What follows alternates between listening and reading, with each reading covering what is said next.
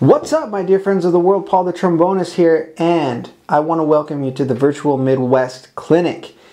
Be sure to check out the RMI aka Rent My Instrument booth, because what they got going on there is out of this world. So you're definitely going to want to see what they got going on there. It's pretty happening, if I say so myself.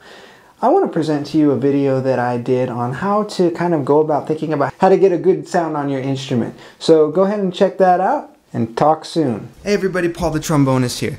Now, a question that I get asked more than any other question by far is how to get a good sound on the trombone. Before we start, let me just tell you that what I'm about to explain can actually be applied to any instrument, not just the trombone. And that there's going to be a mental component along with a physical component. And those work together to create the sound that you so desire. Now, I've never met a musician in my entire life that says that they don't want their sound to get better.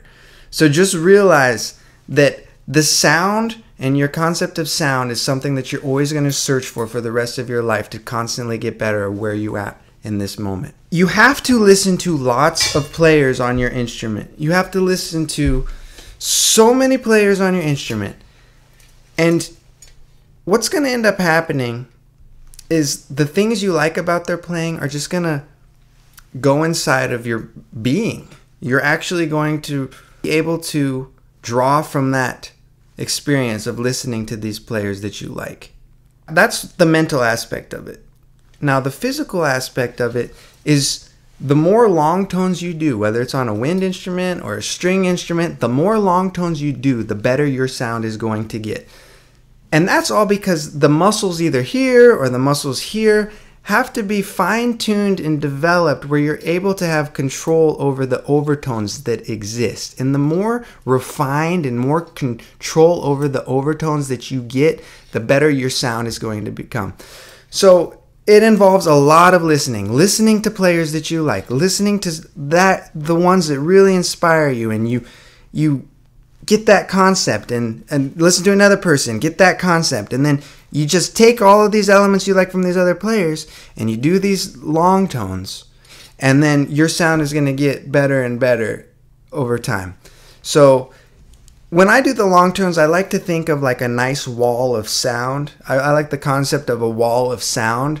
So almost like a pipe organ, you know, like when you're listening to an organ and they hit that key and it's like, there's no wavering so much in the sound, and that's what I like to visualize with these long tones. And you literally just want to create the wall of sound. And the more long tones you do, the better your sound will get. So I just literally just go through all of them, and I treat it almost like meditation. It's like meditating. You just want to kind of get lost in the sound and just really want that sound to just really, really, really kind of overtake you.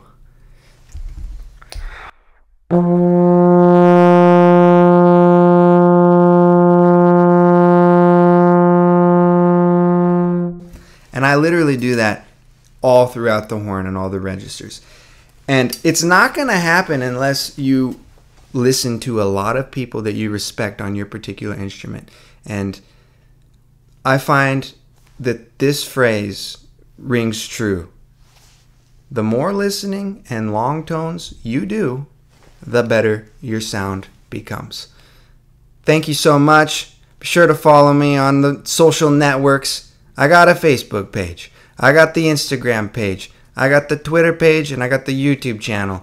I'm Paul the Trombonist on most of the networks, except for on Twitter, where I'm Jazz Trombonist.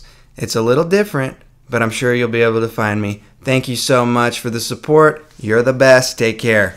Be sure to check out the RMI booth, aka Rent My Instrument.